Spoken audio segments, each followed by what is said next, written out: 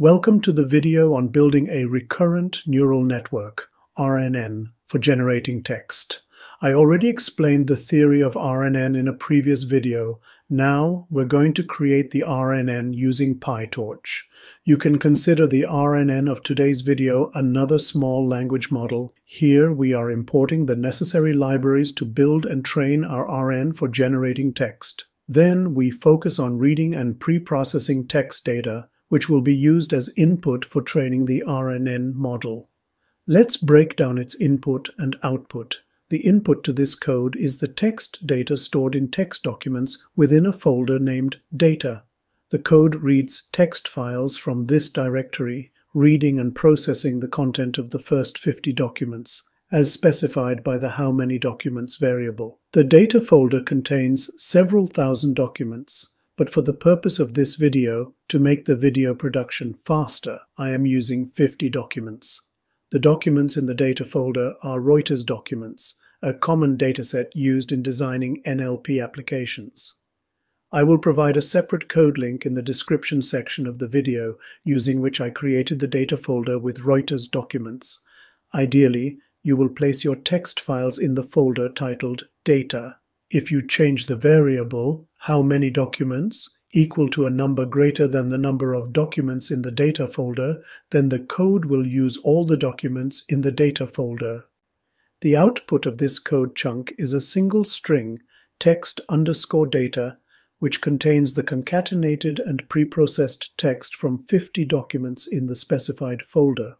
This preprocessed text data, now stripped of most punctuation, is what will be used to train the RNN model, and then we will leverage the trained RNN model to generate text given a starting. This code chunk is focused on tokenizing the preprocessed text data into individual words.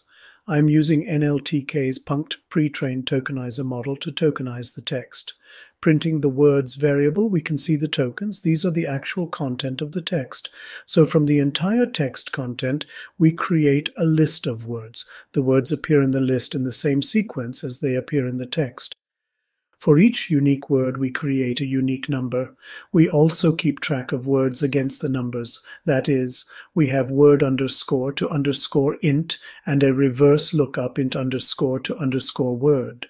Word underscore to underscore int looks like this, an integer against each unique word. Int underscore to underscore word looks like this, a word against a number. Obviously, the lengths of word underscore to underscore int and int underscore to underscore word are the same. Then we encode our list of words, that is our text data, to an array of numbers. So this variable encoded text contains corresponding numbers only in the place of words. It will be used to train the RNN model. This function, create sequences, is designed to prepare the dataset for training the RNN. It creates sequences from the numerical representation of the text, which are used to train the model to predict the next item in a sequence. Here, input underscore data will contain the numerical representation of the text data, that is the encoded underscore text array. CQ underscore length is the length of each input sequence that the model will be trained on. So basically create underscore sequences will chunk the text, that is the number representation of the text, into sequence pieces of sec underscore length. With each sequence, there will be the next word. We create sequences of length 20 by calling the create underscore sequences function with encoded underscore text. The output of the create underscore sequences is a list of tuples, where each tuple contains an input sequence of words, of course in their integer encoded form. The sequence will have a length of length sec underscore length. The second element of the tuple is the subsequent word that follows the input sequence in the text. Of course, the word is in its integer encoded form. If our sequence length were 2, then an example is as follows. For the sentence I eat rice, the input sequence is I eat, and the next word is rice. So I eat will be the first entry of a tuple, and rice will be the second entry. Here we have our RN model definition. The constructor initializes the model with the necessary layers and parameters. The input underscore size is the size of the vocabulary, that is, the number of unique words. Output underscore size is also the size of the vocabulary, as the output of the model is a probability distribution over all possible words. Hidden underscore dim is the number of features in the hidden state of the RN. We also use hidden underscore dim as the size of the embeddings of each word. N underscore layers is the number of stacked RN layers. In our RNN model, we later set n underscore layers equals 3, indicating that our network consists of 3 layers of RNNs stacked on top of each other. In the previous video on RNN, when I described the theory, I used only one hidden layer in the RNN, in a stacked RNN. The output of the first RN layer becomes the input of the second RN layer, so and so forth. In stacked RNN, each layer of the RNN has its own hidden state. The hidden state of each layer is updated based on the input it receives, which is the output from the previous layer, except for the first layer that gets the actual data input. More precisely, at time step t, the hidden state of a layer is updated based on 2 pieces of information, the current input to that layer and the previous hidden state of the same layer from time step t minus 1. This architecture allows the model to capture more complex patterns and relationships in the data. Each layer can learn different aspects of the sequence, with the first layer capturing more immediate or surface-level patterns, and the second layer capturing more abstract or higher-level patterns. Stacked RNNs like ours with 3 layers are particularly useful in tasks that require understanding complex and long-range dependencies in the input sequence, such as in sophisticated language modeling or intricate text generation tasks. So we have an embedding layer with the size of vocabulary and hidden dim length. Each word will have a vector representation of hidden dim length that will form the input vector for the RNN. The RN layer is configured to have n layers of RNN cells, each with a hidden size of hidden dim. The batch underscore first equal sign true parameter indicates that the input and output tensors will be provided with the batch dimension first.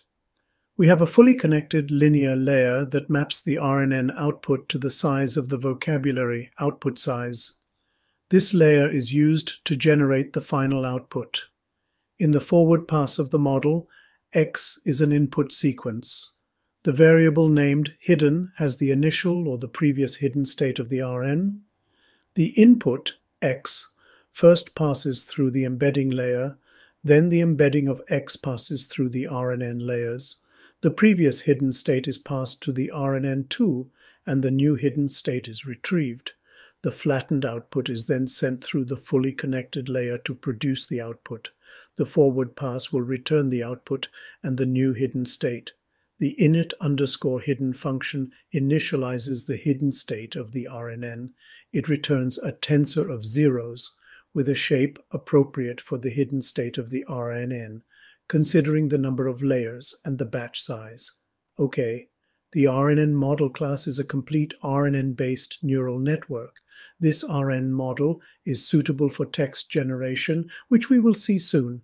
It incorporates an embedding layer to handle word representations, 1 or more RN layers to capture the sequence dynamics, and a fully connected layer to produce predictions.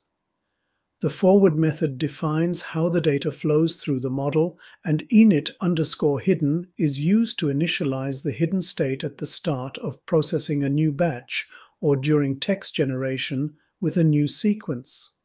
Now we are setting up and executing the training process for the RNN model. The code checks for the availability of a CUDA-enabled GPU, which can significantly speed up training. If available, it sets the device to CUDA, otherwise to CPU. Here are the hyperparameters: input size and output size. We set them to the length of the word to int dictionary, representing the size of the vocabulary. Hidden dim, the number of features in the hidden state of the RNN, is set to 256. We also use this hidden dim hyperparameter to set the length of each embedding vector. N underscore layers, we are setting it to 3, that is, the number of stacked RNN layers in the model will be 3. We will keep 256 sequences per batch. The epoch, or the number of times the entire dataset is passed through the network during training, is 100. To keep the length of this video reasonable, I moved the rest of the content to the following video. See you there soon.